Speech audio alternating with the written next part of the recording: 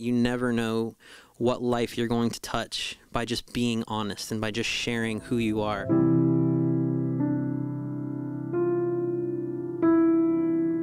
The song Completely came out of the pages of my own journal. I was going through a very, very difficult time. There was this moment in my life where I realized that I was allowing God to have everything in my life but this. And you know, for you, I don't know what your but this is, but for me it was a relationship and parts of myself, and I drew who I was from that relationship and from other things around me, rather than drawing who I needed or who I was and what I needed from the Father.